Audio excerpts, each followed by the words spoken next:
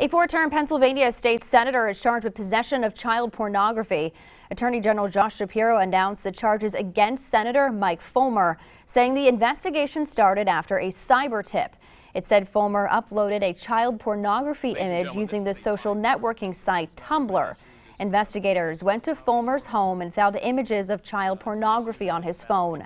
The 63-year-old represents the 48th district, which includes Lebanon County and parts of Dauphin and York counties.